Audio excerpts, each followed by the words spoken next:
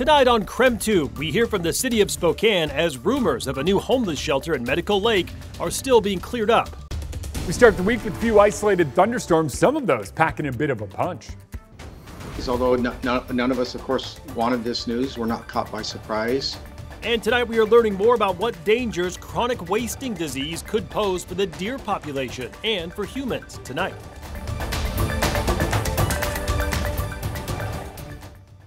I want to assure you that plan is off the table. Over the weekend, Medical Lake's mayor shut down rumors that a former women's prison in Medical Lake would be bought by the city of Spokane and turned into a homeless shelter. Good evening and thank you for joining us for KREM 2 News at 5. I'm Mark Hanrahan. It's good to have you here. I'm Whitney Ward. Spokane Mayor Lisa Brown toured that facility just last week. In our effort to bring you more to this story, KREM 2's chief journalist Amanda Rowley asked the mayor's office about that tour. She is joining us now live from Spokane City Hall. Amanda? Mark and Whitney, Spokane's Mayor Lisa Brown's office insists that her visit to the former Pine Lodge Corrections Center had nothing to do with turning it potentially into a homeless shelter. Now, the mayor says the 3rd District state legislators organized the visit, and it was to see if this area, this site, could meet the region's public safety needs. Now, the mayor was unavailable for interviews today. Instead, I spoke with spokesperson Erin Brown, and she told me this visit was a fact-finding mission to see if this site could be used for a variety of things, including additional jail space, which is an idea that Councilmember Jonathan Bingle also pitched for the site.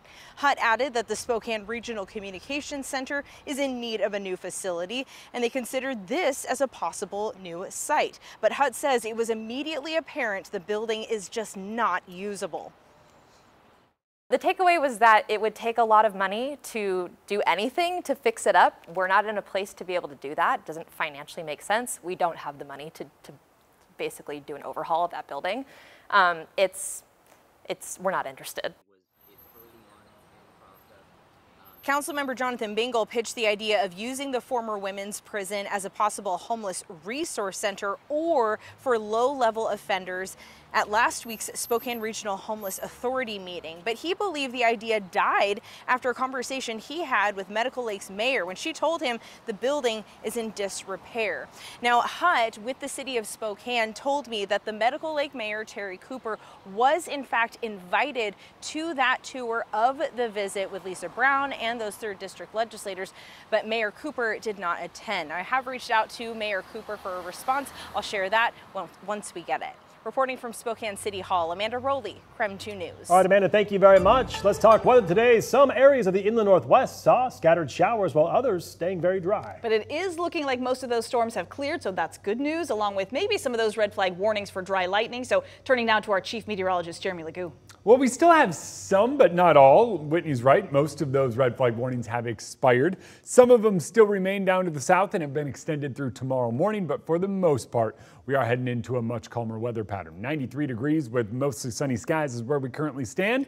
And most of the activity sits well out to our east. For that reason, Coeur d'Alene has jumped significantly in the past hour, up to 87. Sandpoint sits at 81, Spokane 93, mid and upper 90s out in central Washington, where you missed out on all those storms entirely. But there it is, a whole swath of them. Down to our south, tons of activity here locally. Not much. Notice even Sandpoint out of the clear, or in the clear now. Bunch of activity making its way through northeast Oregon. A severe thunderstorm remains in effect, or severe thunderstorm warning remains in effect through 5:45 p.m. heading right toward Grangeville, where you've been seeing a lot of activity.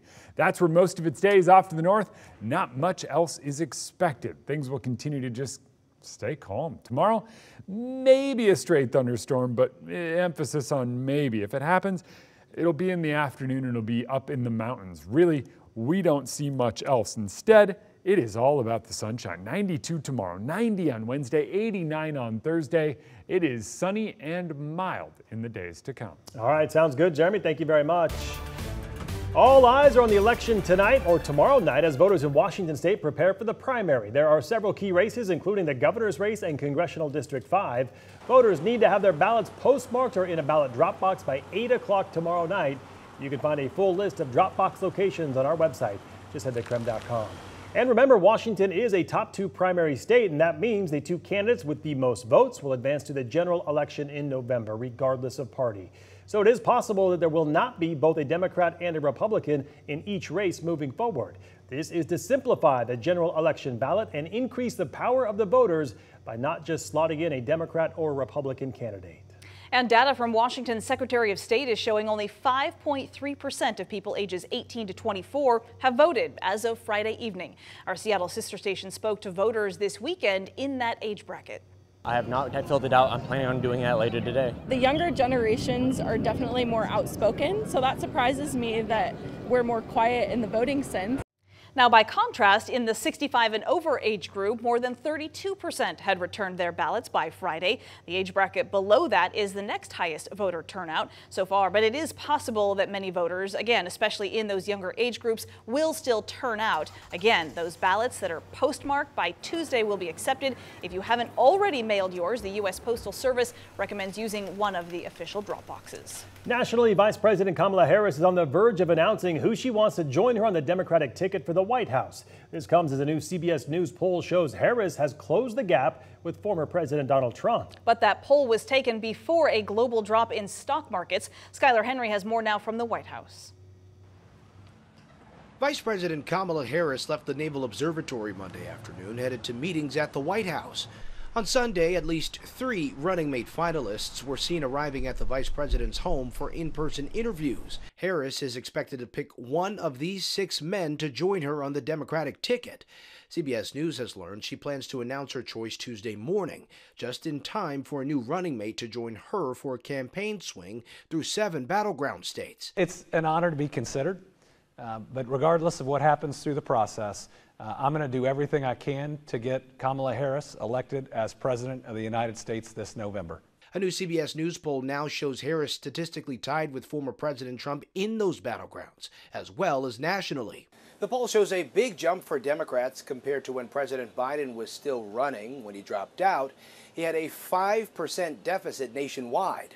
Well, thank you. Trump campaigned in the battleground state of Georgia over the weekend, rally at the same arena where Vice President Harris campaigned a few days earlier. If Harris wins this election, you will quickly have a Kamala economic crash. You're going to have a crash. The CBS News poll shows Trump with a lead over Harris when it comes to the economy. Donald Trump still has a big edge on that, just like he did against Joe Biden. Trump has been posting about the markets dropping on social media throughout the day, including this one saying simply, Trump cash versus Kamala crash. Skylar Henry, CBS News, the White House. Still ahead, market analysts are looking for answers after that stock market took a large hit today. The latest on what's behind the sell-off coming up in less than 3 minutes.